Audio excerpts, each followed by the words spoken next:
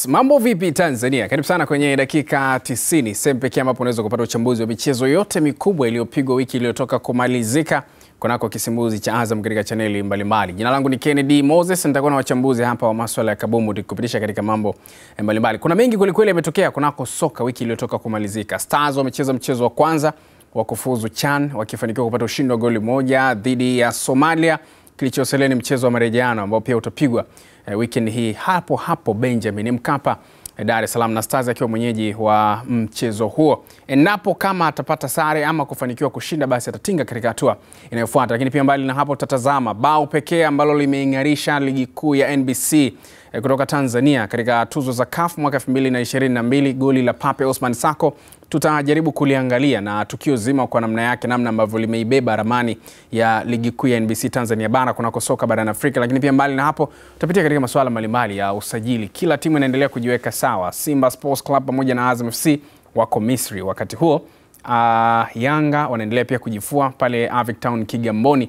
Yote kwa yote, kila mmoja anajipanga kuhakikisha kwamba anakuwa na muendelezo mzuri kunako msimu ujao wa 2022-2023. Kama nilivyokuambia hapo awali, jina langu ni Kennedy, niko na Charles Charles tena. Charles leo hayupo. Haya mambo haya bana. Niko na Geoffrey Mwamnyanya, lakini pia niko na Hiera. Au ni mwanae sana huyu hapa. Nikupe jina la Charles kaka, utachukua? Hapana kaka. Nipe tu jina lake Charles. Haya bana, niko na Abdullah Mkeyenge, lakini pia Michael Hiera pamoja na mwalimu Charles bwana. Mwalimu wake Charles. Wanajuana. Na Geoffrey Mwamnyanya. Karibu sana tuweze kupitia mengi ambayo yamejiri kunako michezo na burudani wiki iliyotoka kumalizika. Kuna mengi kweli kweli. Lakini pengine tuanze kwa kulitazama goli la Pape Osman Sako, goli bora la CAF kwa mwaka 2022. Yalifungwa magoli mengi sana, na kwenye tuzo hii au kwenye kinyang'anyiro hiki yalikuwepo magoli yote. Magoli ya AFCON, tunakumbuka AFCON ambayo ilihusisha wanaume wengi kweli kweli, vijeba vya maana wakikipiga kwenye ligi mbalimbali kubwa dunia. Tuliona wakina Sebastian na Hala huko, tuliwaona wakina wengi sana, wakina baadhi ya wachezaji ambao wamekuwa wakipiga ligi kubwa kubwa kutoka Bundesliga walikuja kukipiga pale AFCON. Lakini pia mbali na hapo, tukaona matop scorer kutoka kule Cameroon wakifanya vyema sana. Lakini yote kwa yote, goli la Pape Osman Sako likaibuka kuwa goli bora la mwaka 2022 la CAF. Hii imekuwa ikizungumzwa sana, lakini pengine tusikie kutoka kwa wachambuzi, tukianza na Michael Hiera. Bana, goli bora la mwaka 2022 tuzo za CAF, kwanza limefungwa Benjamin Mkapa, Dar es Salaam. Jirani tu hapo. Hapo tu ambapo sasa hivi hata nikitoka hapo dakika 10-15 hazifiki na kwa nimefika. Lakini pia mbali na hapo, limefungwa na Pape Osman Sako kutoka Simba Sports Club, ambao ndo waajiri wake kutoka ligi kuu ya NBC Tanzania bara, na amekwenda kuchukua tuzo akiwa anakutana na watu ambao ni watu wakubwa kweli katika soka. Anakumbatiwa na mwalimu wake Aliusisi wa timu ya taifa, lakini pia anakumbatiwa na Sadio Mane ambaye mchezaji bora pia wa CAF. Wakati huo pia mbali na hapo, anakwenda kukabidhiwa tuzo na mtu ambaye ni gwiji wa soka la Afrika. Hii kuna chochote inaashiria ama kuna picha yote inaonyesha kunako ligi kuu ya NBC, ama pengine kuipamba ama kukuza mpira wa Tanzania nje ya Tanzania ama barani Afrika? Wakati unataja magwiji, pia kumbuka ile goli litangazwa pia na gwiji mwingine Gharibu Mzinga. Au vipi? Mtangazaji wa kwanza kutangaza mechi ya VAR. Mfu huyo.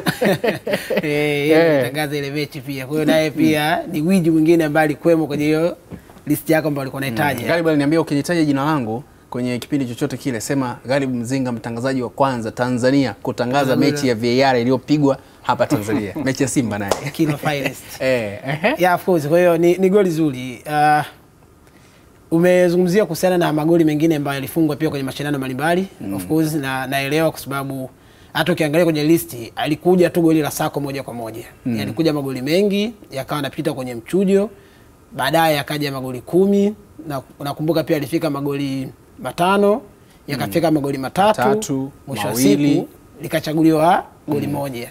Ukiangalia yale mazingira jinsi ambavyo goli bora ilikuwa inapatikana, unasema yes, kwanza yale magoli yote ambayo alichaguliwa yalikuwa ni magoli makali sana, kwa sababu tunasema ile sanaa ambayo ilitumika kwenye kufunga lile goli inakushawishi hata wewe mtazamaji pia kuendelea kulitizama mara nyingi zaidi. Hapo ndipo ambapo utaenda kuangalia ubora wa goli ambalo limeweza kufungwa. Ndio maana ukiangalia kila mtu, inawezekana kwa wakati wake hata yale magoli ungeletewa leo hii hapa tungewekwa magoli 3 ama magoli 5, inawezekana kila mtu angechagua goli lake. Kwa nini? Kwa sababu kila mmoja maybe anavutiwa na jinsi ambavyo yeye anaona hili kwangu mimi ni goli bora. Kuna mtu anaweza akanapenda goli ambalo zitapigwa chenga nyingi sana, yani wanasema unakomba kijiji, yani umepunguza wengi unaenda kufunga goli, mtu anapenda hivyo. Kuna mwingine anaweza kapenda goli ambalo litapigwa pasi nyingi, yani tumeanza tumecheza imeonekana ile goli naenda kufungwa. Kuna mwingine atapenda goli la aina ile. Unyumbulifu ambao alifanya Pape Ousmane Sako kwenye kufanya quick reaction, kwenye kupiga acrobatic na kufunga lile goli imempa credit. Ndio maana hata wenyewe pia alifika kwenye stage ya kusema sasa tufike hapa mahala tupige kura, nani ambaye atakuwa amefunga goli ambalo ni bora zaidi kwa mujibu wa mashabiki ambao watakuwa wanapata nafasi ya kupiga hiyo kura. Kwa ni jambo ambalo ni nzuri zaidi, na kizuri ni kwamba goli bora limetoka katika ardhi ya Tanzania. Hatuna shaka yote ya kusema hivyo kwa sababu goli limefungwa, umezungumzia kuhusiana na Mkapa Stadium, lakini pia limefungwa na mchezaji ambaye anacheza kwenye klabu ya Simba Sports Club kwenye michuano ya kimataifa ambayo tunasema ndio sehemu ambayo kila timu, klabu yoyote inatamani kucheza vizuri kwenye mashindano ya aina hiyo. Kwa hiyo ni credit kubwa zaidi kwa Simba Sports Club kwa sababu tayari imeshajitangaza kwa ukubwa wake katika kila eneo ambalo wanakwenda kucheza sasa hivi. Kila mtu anajua kwamba goli bora la msimu wa mwaka 2020-2022 lilifungwa na mchezaji kutoka Simba Sports Club. Kwa hiyo tayari ni credit ambayo Simba anakuwa nayo, lakini pia hata ligi yetu inazidi kupata value zaidi kwa sababu wale watu ambao walikuwa na mashaka kwamba maybe ligi ya Tanzania inawezekana ikawa sio salama kwa vipaji vya wachezaji ambao wanatoka sehemu nyingine, sasa hivi wakawa na futa ya mawazo, naamini kwamba huku ni sehemu ambayo itakuwa ni salama zaidi kwa mchezaji, anaweza kufanya makubwa zaidi hata akiwa kwenye ligi ya Tanzania. Ndicho ambacho ili goli linamaanisha kwa ujumla wake.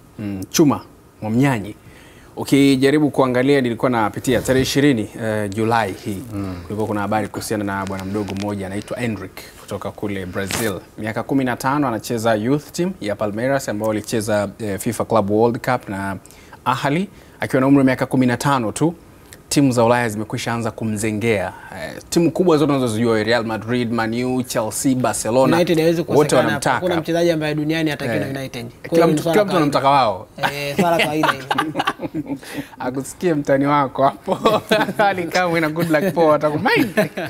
Haya bana. Sasa hawa wote wanamtaka huyo mchezaji, na wakati mimi nilivoona hii habari nikanasema hivi kwamba Afrika hatuna wachezaji kama hawa kweli miaka 15 16 ambao wana performance kubwa namna hii, kwa sababu alichokizungumza pale niliona amecheza mechi 173, ana magoli 170 kwenye youth level hii ya miaka 15 16 mpaka 20. Yuko 15 ila anacheza under 21.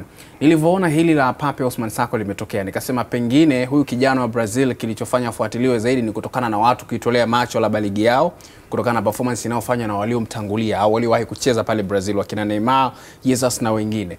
Hichi alichokifanya Pape Ousmane Sako kinaweza kikawa kimesaidia, au pengine kinaweza kikawa sasa kimeiweka wazi Tanzania kwamba pengine Tanzania ni sehemu ambayo unaweza ukaenda na ukaangalia talent za vijana kama hawa, kutokana na hii picha ambayo imeonekana kwenye jukwaa ambalo si Afrika peke yake. Niliona mpaka Bundesliga walikuwa live wanaonyesha ile. Walikuwa na mtu wao pale. Kuna mambo mawili. Kuna mambo mawili. Jambo la kwanza, mazingira yanatengeneza historia ambayo inaweza kusababisha wewe ukafuatiliwa. Ndicho ambacho kimetokea pengine kwa bwana mdogo huyo Brazil, kwa sababu Brazil ni nchi ambayo inajulikana ina vipaji. Alafu kuna matukio yanaweza kusababisha ukafuatiliwa. Sasa kwa Pape Ousmane Sako kufuatiliwa, anafuatiliwa kwa sababu ya tukio. Tukio gani? Tukio la goli bora. Kwa hiyo Tanzania inaanza kufuatiliwa kwa sababu ya goli bora la msimu mwaka 2021-22. Kafunga nani? Sako. Akiwa wapi? Akiwa Simba Sports. Kwa hiyo kwa bwana mdogo uliyemuulizia na Sako yanakuja mazingira mawili tofauti. Kwa hiyo bwana mdogo yeye yanakuja mazingira ya kustusha kwa namba ya magoli aliyofunga, lakini haistui kutoka kwenye nchi ambayo anatokea. Ila kwa goli la Sako inastusha ligi ambayo pengine anatokea. Kwa duniani huwezi kuiona kama aingia hata kwenye ligi 20 labda bora. Lakini unasemea kwa mathalan 20 mbona ndogo bwana. Ndio maana nimesema aingie huko. Umenielewa? Lakini kuna goli bora la mwaka limetoka kwenye ardhi. Sasa kuanzia hapo manake nchi, ligi inaanza kufanyaje? Kufuatiliwa. Unaweza kufikiri kama ni ligi pekee yake inaweza kufuatiliwa, lakini watu wataanza kufuatilia Tanzania kuna nini mpaka goli hili fanyaje litokee. Kwa hiyo kuna manufaa ya kimpira, lakini kuna manufaa mengine zaidi ya mpira. Sasa hivi ukisema tukio hili lilikuwa live, umesema Ujerumani ilikuwa watu wanafuatilia YouTube channel yao. Lakini ndio kitu pekee kikubwa ambacho nchi nyingine za Ulaya zinakifuatilia, kwa sababu ndiko ambapo inaonekana cream ya vitu ambavyo vimefanyika ndani ya mwaka huo vinafanyaje, vinapewa tuzo. Sasa kama goli limetoka Tanzania, manake Tanzania sasa imefuatiliwa kwa siku hiyo kuliko pengine ambavyo ilikuwa ikifuatiliwa nyuma. Hiyo inatokana na nini? Inatokana na, hapa unarudi kwenye credit kupatia Simba Sports, ambao wameweza kuona jicho la mtu ambaye amekuja kutengeneza historia nyingine. Kama wasingekuwa na jicho la kuscout mchezaji ambaye amefunga goli bora na namna hii, automatically wangekuwa na mchezaji mwingine ambaye asingeweza kufunga hilo goli. Siku zote wanasema magoli ya mbali huwa ni mazuri kwenye mpira wa miguu. Yaani goli likifungwa kutokea mbali, kama sio uzembe wa golikipa, uwe na wakili linakuwa zuri. Kama ukiwa na uzembe wa golikipa, litaanza kufurahisha kwa matokeo ya golikipa alichokifanya. Sasa hili la hapa, ukiangalia cross aliyepiga na unaacha kuuza kumpa credit Shomari Kapombe, turning aliyoifanya Pape Ousmane Sako inakupa ile technical quality alionayo, ule uwezo wake, ubora wake wa kiufundi alionao. Anafanya turn kwa kimo chake na mabeki leo kasimama nao, anapiga acrobatic. Golikipa mwenyewe hakuwa anajua kama ule mpira utafanyaje, utapigwa kwa kiwango kile. Sasa hiyo inakupa picture kwamba ilikuwa ni bora, goli bora kiasi gani. Nafikiri kwa tatu bora iliingia pamoja na goli la Gabadinho ambao alifunga kwenye timu ya taifa. Na lile goli lilofungwa kwenye finali ya Wydad na Ahly. Yes. Unaweza ukaona haya magoli yote, Gabadinho alikuwa timu ya taifa. Lile jingine lilikuwa ni kwenye club. Lakini ni mechi ya finali. Anachukua klabu bora. Unaweza ukaelewa. Lakini bado goli la Sako limefanikiwa. Lakini hapa bwana, hatuwezi kuanza kuacha pia kuwapa credit wa Tanzania. Inapofikia kwenye eneo la kupiga kura kwenye mitandao ya kijamii, watu ni hatari. Yaani wanaweza kageuza kile ambacho huamini kinakuwa kweli. Hatujai kuona shughuli ndogo. Kwa hiyo unasifia kwa sababu sifa zimekuja Tanzania, sifa zimekuja kwenye timu ya Simba, sifa zimekuja kwenye ligi yetu, na sasa ni mwanzo mzuri kwa wale ambao walikuwa wana ndoto ya kutaka kutazamwa kwa mataifa, wachezaji kutoka mataifa mengine. Watapaona ligi ya Tanzania ni mahali salama, kwa sababu tayari dunia imeanza kufanyaje, kupamulika hapo. Sisi tulioko ndani ni kazi yetu sasa kutengeneza talents zitakazoonekana, kwa sababu tayari sehemu ya kuonekania njia imefanyaje, imeonekana. Wewe utaonyesha kiwango gani, talent zipi, ili uweze kutoka, inakuwa ni kazi ya kwako, kazi yetu sisi na mifumo yetu ya kutengeneza mpira. Ukijaribu kuangalia pia miongoni mwa vitu ambavyo vilikuwa vinatazamwa sana au vilizungumzwa sana baada ya tukio hilo, ni tuliona kwenye mitandao mbalimbali ya kijamii CEO akizungumza kwamba baada ya tukio lile timu nyingi, watu wengi, mawakala wengi walikuwa wanaomba walau mazungumzo na Simba Sports Club ya kuweza kumtaka Pape Ousmane Sako, lakini pia wengine wakimfuata yeye mwenyewe binafsi kuweza kuona uwezekano wa kuweza kumpata. Hii ni peleki kwa Abdullah Mkeenge. Mkeenge, Simba Sports Club ukiangalia namna ambavyo wanajitanabaisha, mipango yao mikubwa ni kufanya makubwa zaidi. Target nusu finali ligi ya mabingwa msimu huu ujao ndio target kubwa, lakini pia mbali na hapo mataji yote matatu ambayo wameyapoteza kwenye msimu huu wanahitaji kuyarejesha msimu ujao. Unadhani ni wakati sahihi wa Simba pengine kuchukua mpunga kwa Sako kama itatokea? Maana dirisha liko wazi sasa. Wakati mwingine wewe unakuwa hautaki. Lakini inategemea kiasi gani kimekuja mezani. Unajua? Kwa maana ya mkwanja. Unajua hata msimu uliopita ambao Simba walikuwa msimu uliopita nyuma ambao Simba waliouza Cletus Chama na Luis Mixon. Yaani haijatoka ndani ya mioyo. Lakini Berkane wamekuja wameweka pesa mezani, Al Ahly wameweka pesa mezani. Yaani nyinyi wenyewe tu na uzuri wa Waarabu hawaji kwenye klabu moja kwa moja kwanza. Wanaanza kupita kwa mchezaji. Wanamfuata Michael, sisi tunakutaka, ofa yetu ni hii na hii na hii na hii na hii na hii. Mshahara wako ni huu na huu, kuna hiki na hiki na hiki. Wanamalizana na huku, wanakuja kwenye klabu. Bwana klabu kuna hiki na hiki na hiki na hiki.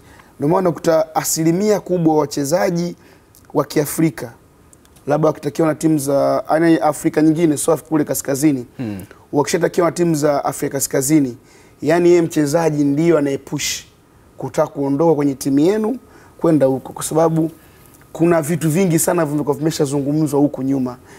Yani wakishaweka pesa mezani hapo, yani nyinyi viongozi pale, yani mtazozana lakini mwisho wa siku mtachukua pesa, mtaenda kufanya vitu vingine. Kwa kwangu mimi kumuuza mchezaji ama kutokumuuza inategemea na kiasi gani kichoko mezani. Kiasi habari za mipango si msimu ujao nini wa sababu mimi nakumbuka Zidane huyu Perez rais wa Madrid ilikuwa ni 2001. Perez alikuwa anamtaka Zidane kutoka Juventus. Florentino. Rais wa Juve akasema Zidane yani hana thamani. Yani huyu atumuuzi. Sawa. Perez katoka hapo kaudi zake Spain, amekaa siku kadhaa ameenda tena. Akawaita wale Maka ndo gazeti kubwa pale. Spain akawaambia duniani hakuna mchezaji ambaye hauzwi. Lakini inategemea na kiasi gani ambacho umekitoa. Basi pesa ambayo ilienda kule baada ya siku 2 Zidane akaja kutambulishwa Santiago Bernabeu kama mchezaji mpya Real Madrid akitokea zake Juve. Kwa hiyo Simba inategemea na kiasi gani kilichoenda mezani kwao. Kama itaenda pesa kawaida wanaweza kubullshit. Lakini kuna pesa ambayo ikienda pale mezani hata mchezaji mwenyewe kwanza anakuwa hayuko willing kuitumikia timu. Kama atakuwepo katika timu atakuwepo pale kwa maana ya mwili tu. Lakini akili haitakuwa hapo kwa sababu nakuta huko kwingine ameshaidiwa vitu vingi yani ambavyo ni vizuri na nini. Tulisikia msimu uliopita story za Tuisila Kisinda na wale nani RS Berkane. Jamaa alianza kuongea na nani Berkane, walianza kuongea na Tuisila. Vitu ambavyo Tuisila amewekewa na Tuisila bila kujua kama viongozi wa Yanga watakubali au watakataa. Yeye katangulia zake Moroko. Kama zungumza yafuata baadaye. Lakini kingine cha kuongezea kwenye bao la Sako. Kwangu mimi naona ni kama loyotua fulani hivi katika mpira. Loyotua kwa maana gani? Swali zuri sana. Tuna loyotua sana imetangaza nchi. Yani the way vitu vyetu vivutio, utalii, Serengeti, Kilimanjaro ya. Pale inakaa picha tuliona siku ile Sako anatajwa kama mchezaji bora wakati goli bora. Anapanda juu pale unaona miongoni mwa watu wa kwanza kabisa kuchukuliwa kwenye video. Alikuwa ni CEO wa Simba. Barbara Gonzalez. Na ukimtaja Sako utahitaja na Simba. Ukitaja na Simba unahitaja na Tanzania. Ukitaja Tanzania unahitaja NBC Premier. NBC. Ujue mimi nakumbuka mara mwisho kabisa ambavyo wa Tanzania walikuwa busy na tuzo hizi. Msimu ambao bwana Samata 2015 alikuwa ameenda huko. Na kipindi hicho kulikuwa kuna hata vipengele vilikuwa tofauti kidogo, wachezaji wa nje walikuwa hawacompete nje bara la Afrika. Kutokea hapo tunakuwa tuna ratiba ambayo tunajua jamani kesho kuna kuwa na nini tuzo mchezaji bora, yani hizo tuzo za kafu. Lakini hatuweki akili yetu hapo. Unadhani kwa nini? Kwa sababu hakukuwa na mtu ambaye anatokea kwetu kwenda pale. Kwa uwepo wa Sako pale kwangu mimi Sako hata kama singeshinda kwangu mimi ilikuwa ni kitu kikubwa. Yani uwepo wa Sako tu pale. Yani mtaje Sako utakavomtaja, sijui taje babako, sijui taja Senegali, taja utakavotaja. Lakini iko sehemu ambayo utahitaja Tanzania, utahitaja Simba, utahitaja NBC Premier League. Kwa kwangu mimi kushinda imekuwa ni ziada tu ambayo kwanza imeongezea. Mimi nikwambia kitu Kennedy. Aina magoli ya Sako ni magoli ambayo hata katika NBC Premier League yanafungwa. Lakini yanafungwa kwenye platform ipi? Unajua? Niliona na baadhi ya watu walikuwa wanaliunganisha na la Mayele aliyofunga Azam FC nadhani. Ndio lilikuwa goli bora kwa ligi yetu. Ligi NBC. Na kuna goli lingine Mayele alifunga sikumbuki mechi. Yalikuwa yanafanana na mawili, alifunga mawili Mayele yanafanana. Lakini katika platform ambayo ni ndogo. Unajua acrobatic hata Crispin Ngushi Mwagama ameifunga Sokoine pale. Sokoine. Mechi ya Mbeya City ya kwanza. Ndio tunakuja kwenye platform ipi? Saka amefunga ile kwenye platform kubwa, platform ambayo Confederation. Kwa alafu kingine magoli haya sio ina magoli ambayo kusema eti mimi msimu huu naenda kufunga goli bora. Ni vitu ambavyo huwa tu yani inatokea tu kwenye mechi tata mtu anatani labda ana kevu, labda anapiga acrobatic hivyo. Haya bana, kutoka hapo tutazame mjadala mwingine mkubwa ambao pia umekuwa ukizungumzwa na wengi hivi sasa. Mjadala wa Pape Ousmane Sako tunaufungia hapo. Kwa hiyo hapo tunafungia kwamba kwa Tanzania kwenye hizi tuzo za CAF huyu ndo anakuwa mtu wa pili ambaye anahusishwa na Tanzania kung'ara. Baada ya Samata. Baada ya bwana Samata. Samata lakini alikuwa anakipiga Kongo au kwa raia sivyo anakotoka. Mtanzania alikuwa. Yaani kama ambavyo Senegal hatuwezi tukawapokonya wale mtu akaja kwa kwetu. Yule atabaki kuwa wa Senegal lakini amechukulia tuzo akiwa kwetu. Ngasa pia naye msimu wa 2014 alikuwa mfungaji bora wa ligi ya mabingwa barani Afrika, mnakumbuka vizuri. Ngasa alifunga magoli 6. Hakuwahi kuwa mfungaji bora. Ngasa mimi ninachojua mimi kwenye timu ya taifa ndo mchezaji mwenye magoli mengi. Msimu ule walikuwa wachezaji watatu ambao alifunga magoli ambayo yanafanana kwenye klabu bingwa barani Afrika. Mlisho alifunga magoli 6 na magoli hayo alifunga kwenye alifunga mechi 2 tu. Alipiga hat-trick akaenda akapiga hat-trick nyingine, alicheza dhidi ya Comoros. Mlisho alifanya Ngasa. Kwa hiyo sio kwamba alikuwepo top scorer, alikuwa na magoli yake 6. Bahati mbaya tu alikuwa wengi ambao walifunga idadi ya magoli. Unajua concept ya mfungaji bora. Hakuna mwaka ambao hutopata mfungaji bora. Kila mwaka yumo. Yani hata magoli mawili. Hadi kwa najaribu kuhusanisha na Tanzania. Yani kwamba mchezaji ambaye ametoka kwenye ardhi ya kwetu. Timu yake imetoka mapema sana Mlisho. Hiyo ndio bwana. Haya bwana, tukiachana na hilo kuna maandalizi sasa hivi. Kila timu inaendelea kujiweka sawa kuelekea msimu ujao wa ligi kuu ya NBC. Wapo ambao wapo kwenye nafasi zile 4 za kuwakilisha Tanzania kunako michuano ya kimataifa. Hapa tunazungumzia Azam FC, Geita Gold, Simba pamoja na Yanga. Tuanze kwa kugusia Azam FC ambao watakuwa ni wawakilishi wa Tanzania kunako kombe la shirikisho barani Afrika, lakini pia NBC wamejipanga vizuri. Yusuf Bakhresa ameshusha vyuma kweli kweli na mzigo mzima aliosimamia yeye mwenyewe. Lakini mjadala mkubwa kwenye hii pre-season ya Azam FC kule Misri ni kurejea kwa Idi Seleman Nado ambaye msimu wa mwisho sasa hivi alivyoumia kabla ya kucheza kwenye nusu, kabla ya msimu uliotoka kumalizika ule wa nyuma yake, ulikuwa ukitaja wachezaji ambao wamehusika kwenye magoli mengi Azam FC. Nado kwenye zile tunasema double digits alikuwemo kwenye assist na kufunga kijumlisha. Alipiga double digits. Pengine kwa ufupi sana tuanze na Geoffrey Mwamnyaji. Kurejea kwa huyu mwamba kuna kitu kitaongezeka hasa ukilinganisha na vyuma vingine ambavyo vimeshushwa na Azam FC, maana kama wamepania sana hivi. Na hajarejea peke yake, rejea pia Ayubu Lianga. Lianga japo Yanga lao kidogo, watu walikuwa wamemisi sana. Alionja mwisho. Lianga yeye kidogo aligusagusa mwisho. Unajua Azam walichokifanya safari hii ni kuongeza quality ya kikosi chao, lakini pia wameongeza ule upana wa kikosi. Kipindi cha mwanzoni ilikuwa wana quality ambayo ina standard fulani ambayo si kubwa sana, lakini ulikuwa ukiondoa ile first 11 upate quality nyingine inayofanana na ile au inayokaribiana sana au kuzidi ile kama ilivyo sasa hivi. Sasa hivi kwa mfano unataka kuniambia sasa hivi Azam wanachotaka ni kwamba wakitoa afadhali wanaweka nafuu, yani kwa mfano unamtoa Kenneth Muguna unandala.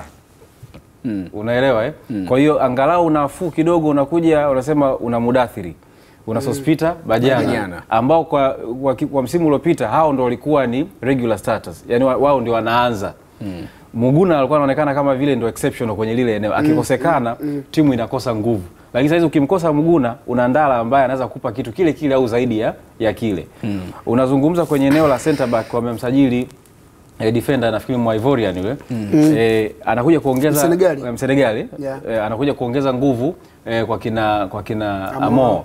Unaelewa pembeni unaona wameongeza kina Nathali Chilambo ambao amekuwa bora sana kwenye msimu huu, na eneo la mbele ambalo ndio ambao hawajalisumbua sana wamewaacha kina Idris Mbombo, kina Mpumelelo na Kola. Kwa hiyo walichofanya Azam wameenda kutibu uti wa mgongo. Eneo la goalkeeping ambalo lilikuwa na matatizo, wameongeza nguvu kwenye eneo la center back, wamekuja kuongeza nguvu kwenye eneo la namba 6, wamekuja kuongeza nguvu kwenye eneo la namba 8 na wamekuja kuimarisha kwenye eneo la pembeni ili kupata ule msingi wao. Kwa hiyo walichofanya miongoni mwa timu ambazo walikuwa wana kawezo kazuri ka kutumia zile mbavu zao kwa maana ya namba 11 wao na 7 ilikuwa akiwekwa Lianga huku na Nado, kuna kitu nakiona na walivyokuwa na in and out hao uliona kuna kitu ambacho Azam walikikosa kwa muda. Sasa Azam unajua Azam walijitengenezea mazingira ya kuanzia kucheza katikati. Na mwalimu Mauli ni si mwalimu ambaye anacheza direct sana. Anataka kwanza timu icheze hapa, alafu ikitoka hapo aanze kushambulia kutoka kwenye maeneo yote. Ndio maana alikuwa anamtumia Aziz ni nani? Ismail Kada pamoja na huyo Mzambia Charles Zulu. Sasa ilikuwa inatokana na nini? Ilikuwa inatokana kwamba eneo la katikati ambalo ni eneo unasema kwenye zile zone, unatoka nyuma kwenye utengenezwaji kwa maana ya uundaji, unakuja kwenye progression, unakuja kwenye penetration au creativity. Eneo lake la creativity lilikuwa linapitia changamoto. Mudathiri pamoja na Sospita ambao walikuwa kwenye ile eneo kwa sehemu kubwa, walikuwa wanaweza kupiga pasi direct, lakini walikuwa hawawezi kuvuruga structure ya timu pinzani. Ndio maana Prince Mpumelelo alikuwa mara kadhaa sana anajaribu kurudi kutafuta mipira kwenye lile eneo. Sasa hivi wameongeza yule kiungo JR Emmanuel Kipre, anakuja kuongeza nguvu kwenye lile eneo, ambaye yeye ni eneo la ubunifu, iko sawa sawa. Ukija pembeni kwenye shavu unamkuta Dinyo amekuja Tape, anakuja kuongeza kwenye eneo la ubunifu pia. Kwa hiyo wametengeneza sasa kitu kipa kutoka Komoro. Kutoka ligi kuu ya alicheza ligi kuu ya Ufaransa, lakini alikipiga pia AFCON. Yule ni Mkomoro. Alikipiga AFCON. Sasa unaona huo ubora wa uti wa mgongo ulivyotibiwa, lakini pia wameongeza huo upana wa kikosi chao. Hayo ni maandalizi ya kutaka kuchallenge angalau hawa wakubwa wawili ambao wamekuwa wanafanya. Sasa ukiona dhamira ya dhati kutoka kwenye usajili, inakupa dhamira ya dhati kuendea kwenye lengo ambalo wao wamelikusudia. Lakini pia itatengeneza nguvu nyingine kwenye mashindano ya kimataifa. Tunachoweza kusema ni kufikiria, unajua kusajili wachezaji wa daraja fulani ni kitu kimoja, kuja kuclick ni kitu kingine. Na ndio maana nafikiri Azam wameongeza kwenye technical area, Kalimangonga Ongala kwenye eneo la striking force, goalkeeping area wameshapata mwalimu mwingine. Maulid anakuja kuunganisha. Ukiunganisha nguvu hii yote, unapata Azam ambayo pengine anakuja kufanya kitu kizuri hapo mbele ya safari. Kwa hapo kuongezea kwa uchache tu. Si vizuri kusema. Lakini ukitazama Simba, Yanga, Azam zimefanya sajili za kwenda kufukuza makocha. Kwa maana gani? Wewe Abdullah bana wewe. No, sikilize Kennedy. Kwa maana gani? Yaani watu wote ujue wanashangilia. Tumemleta Aziz Ki. Tumemleta Okla. Kwa visingizio vinapungua kwa wale. Yaani unajua? Sasa hivi mabosi wa Azam wameshafanya kila kitu. Wanakaa juu pale. Wanakuwa watazamaji sasa walimu. Unajua? Viongozi wa Yanga, rafiki zangu kina Elisi, washampa kila kitu Nabi. Sijui amekuja yule Marisa Joisi, Ki Azizi, sijui kina Kambole, kina Bernard Morrison.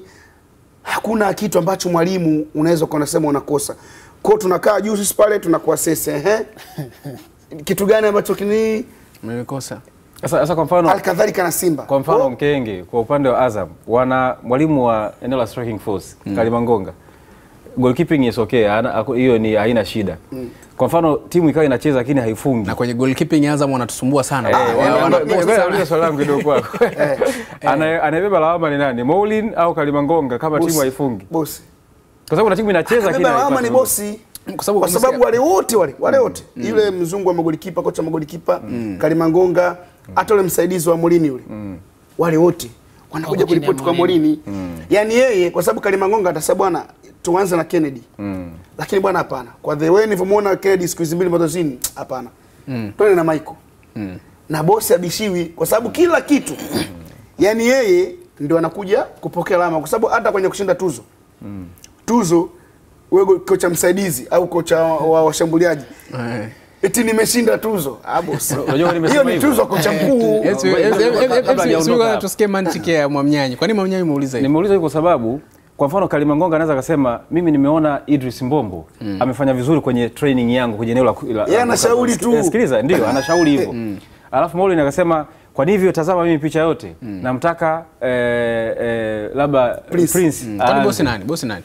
Maulid umenasi ushauri si kuna unaweza kuupokea au ndio hoja yangu inakuja hapo kwamba kumbe angebakia yeye mwenyewe angeweza kufanya nini? Kufanya maamuzi. Kwa hiyo anataka inabidi asaidiwe Mwamnyanyi, inabidi asaidiwe.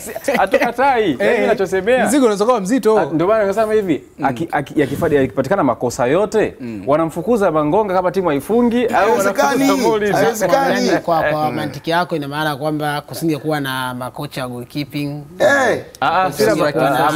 Hamjanielewa hoja ndogo sana kwamba pamoja na kuwa wameajiri Kalimangonga kwa sababu ya kwenda kusharpen kuongeza ule ukali wa safu yao ushambuliaji, lakini bado mtu mwenye maamuzi ya kwamba timu ichezaje ni Amoneni ambaye naungana na Mkeyenge kwamba mabosi watakaa wafanye assessment. Kwa hiyo yeye atakachokifanya Maulid atakuwa anaangalia sasa okay Mangonga kuna sehemu umenichuuza hapa, Kwa hiyo kazi yako sawa. kifupi ni kwamba kifupi sasa ni kwamba visingizio kwa walimu vitapungua kabisa. Wao kitakachobaki ni kazi. Kwa maana sasa bana, watu wote hapo tumekupa, tumeshakuletea. Haya bana, tukiachana hapo, Azam FC pia Yanga pia wapo kambini Kigamboni na Avic Town na wanajiandaa na msimu ujao. Of course kuna baadhi ya wachezaji ambao hatujawaona. Bernard Morrison binafsi sijamuona, sio kama nyinyi mmemuona. Aucho Khalid bado hajajoin. Afu ukiangalia kamuda si karefu sana. Mkenge inaweza kuathiri. Inaweza kuathiri ama haiwezi. A na B yote nabaki kwa ni majibu. Kwa mantikia.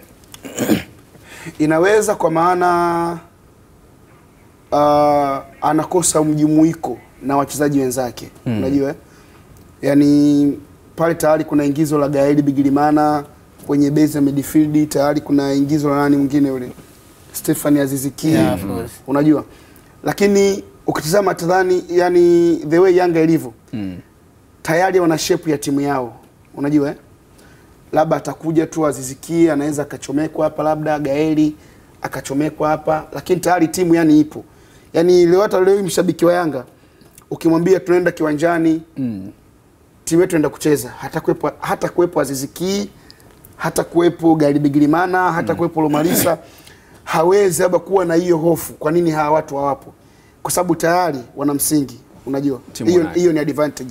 Tutaanzia hapo tuende kwenye mapumziko mafupi, na nikija utatupa hii kidogo. Niliona kuna mjadala kuhusiana na Kibwana Shomari na ujio wa hizi ngoma mpya ambazo ya kwanza ilikuja upande wake wakamhamishia upande mwingine, kaenda kapambana wametia nyingine. Tutaanzia hapo. Jina langu ni Kennedy Moses, niko na wachambuzi wa masuala ya kabumbu, niko na Michael Yera, lakini pia Abdullah Mkenge pamoja na Geoffrey Mnyanyo. Usiondoke, hii ni dakika 90, punde tutakuwa hapa.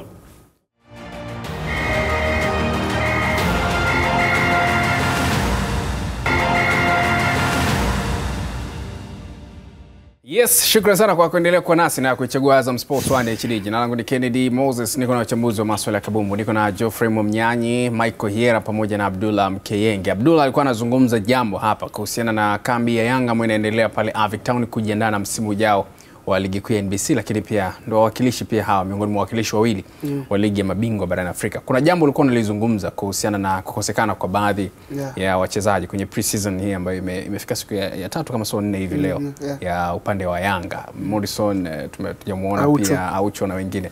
Ulikuwa unazungumza kwamba pengine inaweza ikaathiri au isiasili.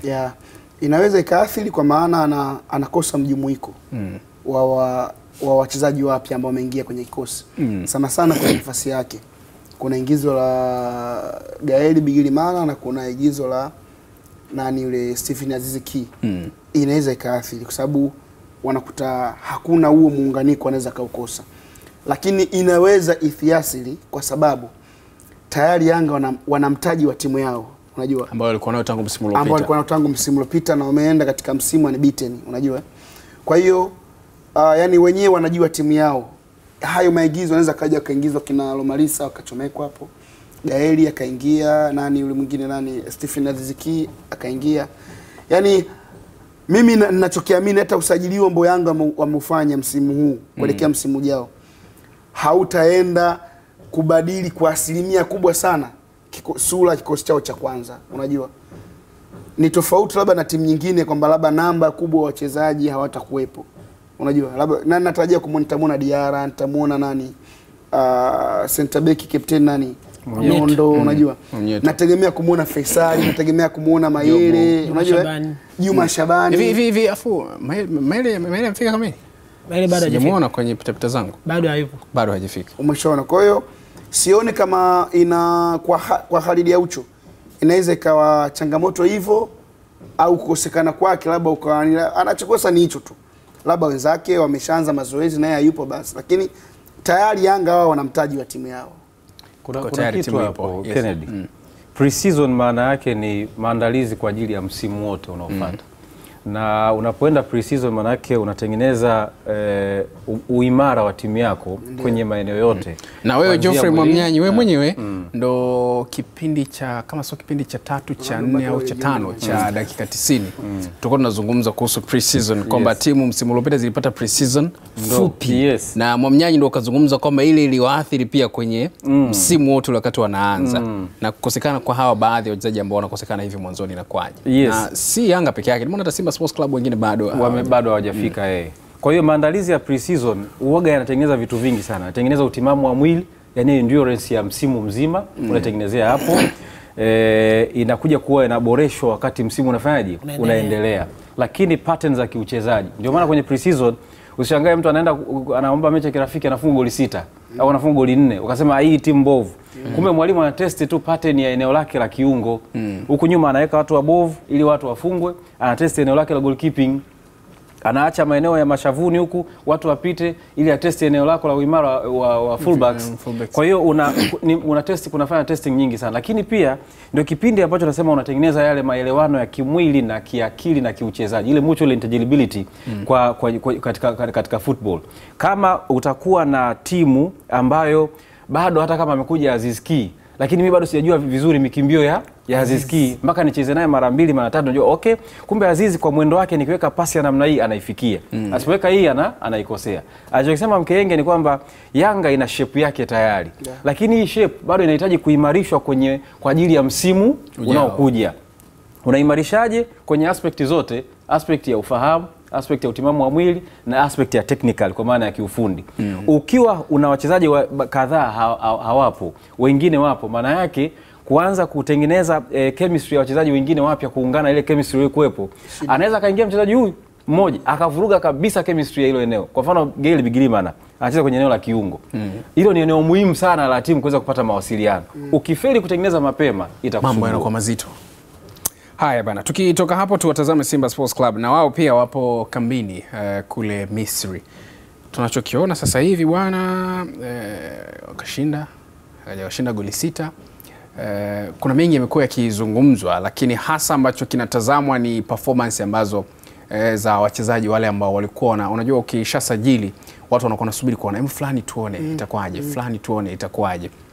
Kilichotokea mpaka sasa kwenye hii pre-season, amezungumza kidogo Mwamnyanyi hapa kwamba pengine unaweza kuwa una test silaha zako, unaona zipoje, lakini pia mpaka sasa kwa maandalizi ya Simba Sports Club na tulichokiona wanakamuda kidogo ambako wamekatumia, lakini pia na wao kuna wachezaji ambao wamewakosa, lakini yes walikuwa national team. Pengine hiki ukizungumzia kidogo Abdullah, kuwakosa kwa baadhi ya wachezaji hawa. Amezungumza Mwamnyanyi vitu viwili kwamba pengine mazoezi haya au maandalizi ya msimu kwa namna moja ama nyingine, kwanza endurance ya msimu mzima, lakini pia hawa Simba advantage pengine walionayo kidogo, japokuwa ina Yanga pia wana baadhi ya wachezaji ambao wako national team, lakini kuna wengine pia na wao ambao hawajawatambulisha. Kinarudi kile sio? Sasa nikudakia hapo. Tofauti inakuja kitu sehemu moja.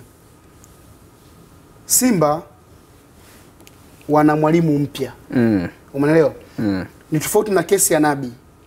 Yaani Nabi yuko tangu msimu uliopita. Na kikosi kile kile. Ameongeza. Kuna hando hayo kimeingizwa kina Gaeli, kina Lomalisa hivyo, unajua? Simba wana mwalimu mpya. Na mwalimu mpya atakuwa anaambiwa tu katika mazoezi. Mwalimu hapa kuna golikipa namba 1 hayupo. Mwalimu hapa kuna fullback ya kushoto hayupo. Mwalimu hapa kuna midfield hayupo, Mzamili Wasini. Mwalimu hapa kwa Dennis Kibu hayupo. Unajua? Yaani mwalimu anafanya kazi. Ndio maana tofauti ya kesi ya Simba na Yanga tofauti. Mwalimu anafanya kazi lakini kuna watu wanawakosa na ambao hawajui.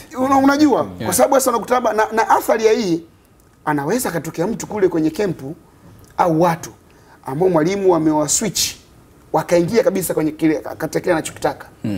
Labda mwalimu akamchukua nani yule fullback wa kulia alikuwa anacheza hivi mwisho. Mwanuke alikuwa anarudi nyuma. Jimmy Mwanuke ameenda ameingia katika mfumo. Sijui Gadieli kaingia kule kushoto.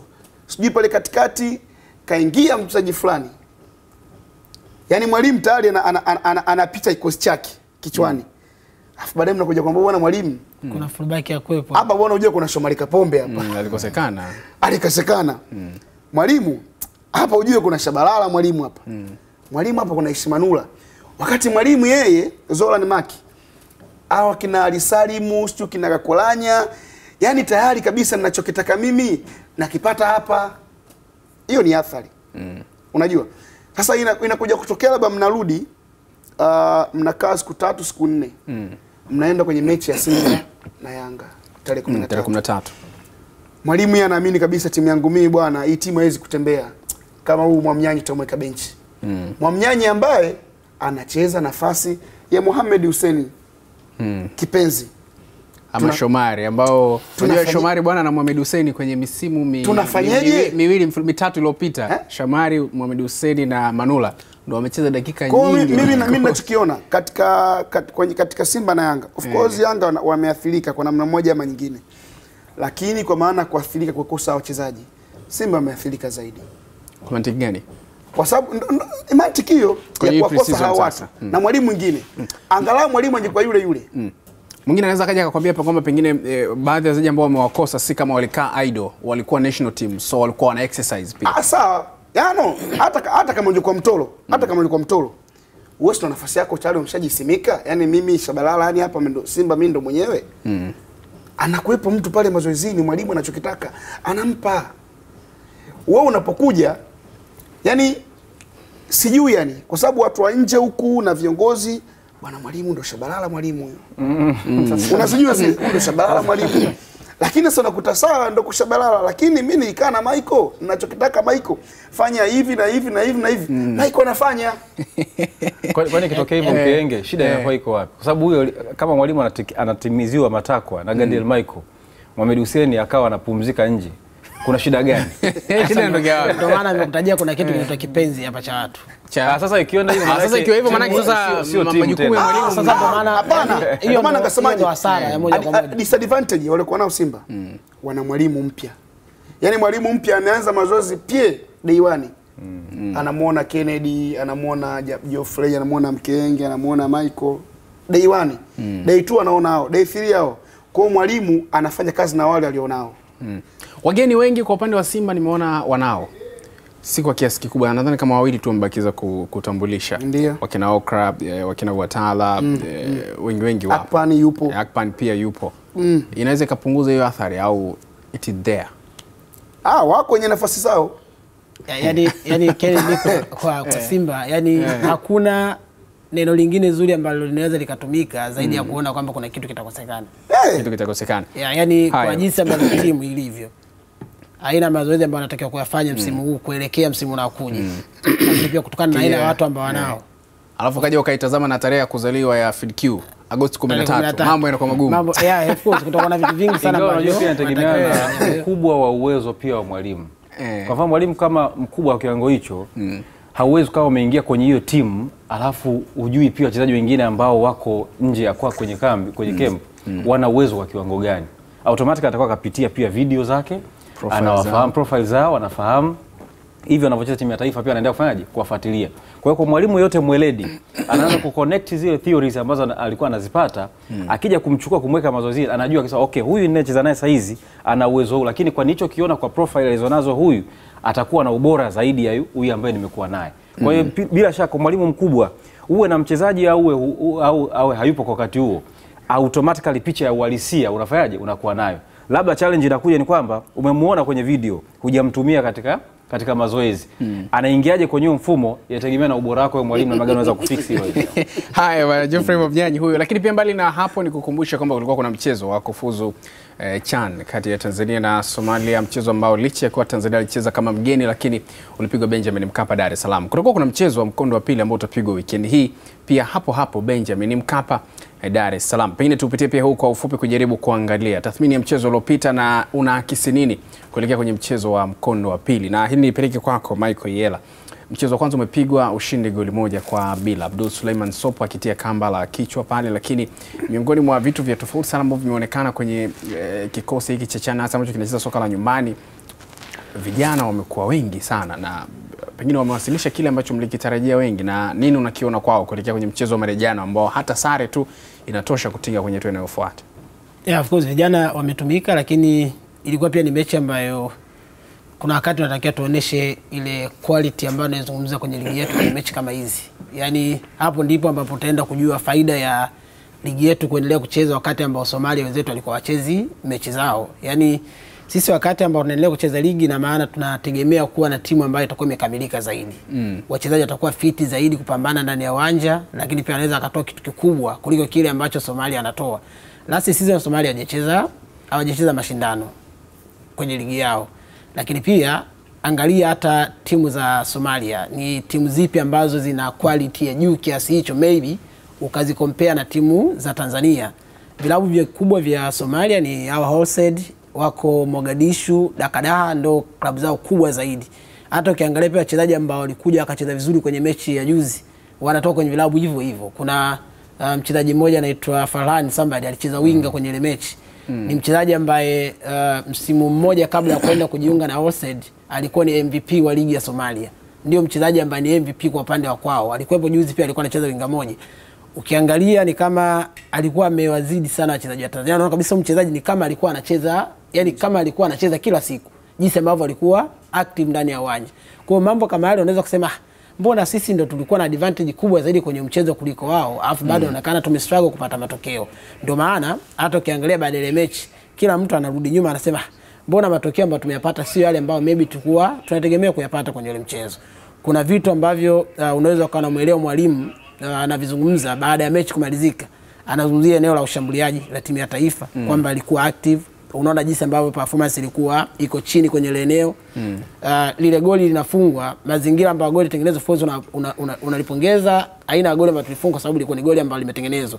Mpira umeanza kupigwa katikati, imepigwa cross, imeenda kufunga, lakini bado pia kulikuwa na nafasi ya sisi kufunga magoli mengi zaidi. Kwa nini? Kwa sababu muda mwingi sisi tulikuwa tunacheza sana mpira, tena tukiwa tunacheza kwenye zoni ya Somalia. Hapo muda mwingi sisi tulikuwa tunacheza sana mpira na tulikuwa tunacheza kwenye zoni ya Somalia.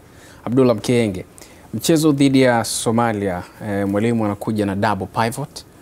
Na kwanza wewe ulikiwazia hicho au ulidhani pengine angeingia namna hiyo? Na kwenye mchezo wa marejeano ambao sare inafaa, kushinda pia kunafaa, ni approach sahihi kwa unavyoiona? Mimi ninavifahamu. Mwalimu anatengeneza game plan kutokana na wapinzani walivyo. Unajua wapinzani ni Somalia wiki ijayo. Wapinzani wetu ndio Somalia. Unajua watu wengi wakiambiwa Somalia, yani wanaona ni kama watu ambao kama hawapo, yani unajua ni mchekea. Underdog, Lakini ujue tunabetu ni nyuma. Mpira sasa hivi umekuwa ukikua.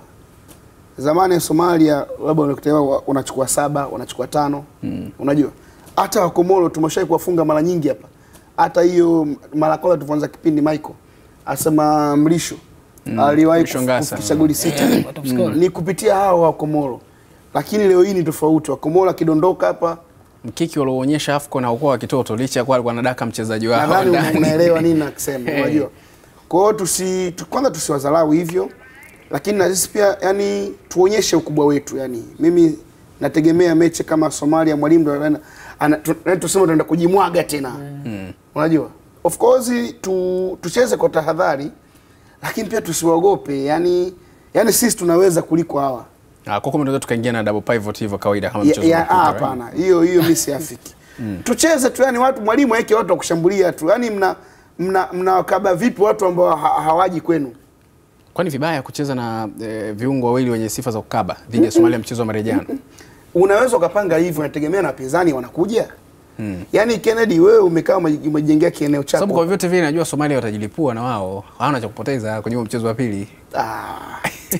Pengine usitarajiwa watakuja nyuma kama walivyokuwa mchezo wa kwanza. Au unasemaje yeye? Yani kwa mechi kama ile, jinsi ambavyo ilikuwa inachezwa, angalia approach ambayo alikuja nayo wale jamaa. Then wewe tena na watu wengi ambao wanazuia, unategemea kupata kitu cha aina gani? Kwa sababu kwenye mechi kama ile ambayo opponent wako yeye amekubali kwamba mimi naenda kwa ajili ya kuzuia, na maana wewe unatakiwa kuwa bora zaidi upande wa kushambulia. Hapo ndipo ambapo utaenda kutoa kitu ambacho ni kizuri zaidi ndani ya uwanja. Ukiangalia jinsi ambavyo Somalia walikuwa wanacheza, angalia mara nyingi zaidi sehemu ambayo wao walikuwa na hatari zaidi, walikuwa wanategemea zaidi kutoka maeneo ya pembeni tu ndiko ambako wanaweza kutengeneza hatari. Sasa kwenye maeneo ya pembeni ukiangalia tayari tulikuwa na watu. Hawakuwa na muda mwingi sana wa kucheza kwenye eneo la kiungo. Tayari kwenye eneo la kiungo wale Somalia jinsi ambavyo walikuwa wanacheza walikuwa na wako weak. Hilo ndio lilikuwa eneo weak point ya kwao, ilikuwa ni eneo la katikati. Eneo la katikati hilo ilikuwa inatosha kabisa kuwa maybe na mtu mmoja ambaye ni mkabaji, then wengine ambao wanabakia wao ni watu ambao wataongeza ubunifu. lile swala la kulalamikia mara nyingi kwamba tunashindwa kufunga magoli maybe lingekuwa napungua, kwa sababu tayari kulikuwa na watu ambao ni wabunifu zaidi. Angalia kwenye ile mechi performance ambayo alikuwa nayo mtu kama Faisal Salum, yeye ndio alikuwa amefanya attempt nyingi kuliko mtu mwingine yote kwenye ile mechi, kwa sababu kwenye first half yeye ndo alipiga mashuti mawili ambayo alilenga goli na alikuwa ni hatari kwenye lango la Somalia. Yes, ile ilikuwa second half. Ya second half ndo alikuja akapiga ile shuti ikaenda ikagonga nguzo. Kwa hiyo ndo alikuwa ni mtu ambaye alikuwa ni hatari zaidi. Sasa ulikuwa unatakiwa kuwa na Faisal maybe wawili kwenye ile mechi. Sasa huwezi ukawa na Faisal wawili kwenye ile mechi wakati ambao nyuma umeshaweka watu wawili. Kwa hiyo tayari kwenye ile pattern ya katikati kwenye eneo ambalo tayari Somalia inaonekana wako weak, ndilo eneo ambalo sio takiwa kuboresha zaidi na kuwa na watu ambao wangeweza kufanya kitu kikubwa kwa ajili ya kupata matokeo kwenye mechi ya aina ile. Kwa ufupi sana Mumyanyi, tukiwa tunamaliza jambo linasubiri mchezo wa pili sasa hivi wa marejano. Mchezo wa kwanza Stars wameshinda goli 1-0. Nafikiri kwa kuna vitu viwili vikubwa. Moja, ukisikia kauli ya mwalimu Kim Paulsen kabla ya mchezo wenyewe, alikiri kwamba Somalia hao wanaocheza nao hafahamu wanachezaji sahihi, kwa sababu wamekaa hajaona ligi ya hakukuwa na ligi ya Somalia. Kwa hiyo kuja na double pivot kwenye hilo eneo maana yake alikuwa anatengeneza kwanza sehemu yake ya usalama, kwa sababu huwezi kuja kucheza na mtu ambaye umjui afu mlango umefanyaje, mlango umeacha. Lakini cha pili ambacho kimbiza mwizi kufunga mlango, lakini cha pili ambacho kinaonekana ni kwamba wachezaji wa Stars walikuwa wanaonekana wako pre-season kimwili, ila kiakili walikuwa wanataka kuwa mchezoni. Nafikiri mchezo unaokuja kwa maana ya huu wa marejano tutaona kitu cha tofauti, kwa sababu tayari mwalimu ameshawaona Somalia na falsafa ya Somali. Kama uliona timu ya taifa ilikuja ikacheza hapa na mchezo wa kirafiki na Yanga na Azam, nafikiri wanakubali kuwa nyuma ya mpira. Kwa hiyo una uwezo kiasi gani wa kuwafungua, ndio kiwango cha magoli ambayo unaweza kuwafunga. Lakini ukifanya masiara pia, wakifanya counter attack, wana uwezo pia wa kufunga. Mambo yanakuwa magumu kwa upande wako. Haya bana, Geoffrey Mumyanyi anamaliza hivyo, lakini pia nilikuwa na Michael Yera pamoja na Abdullah Mkenge, wachambuzi wangu hawa masuala ya kabumbu. Mwisho wa dakika 90 kwa hii leo. Jina langu ni Kennedy Moses. Sema tuweke nukta hapo, tukutane wakati mwingine. Kuna mengi kweli, lakini kwa sasa tukajitetee.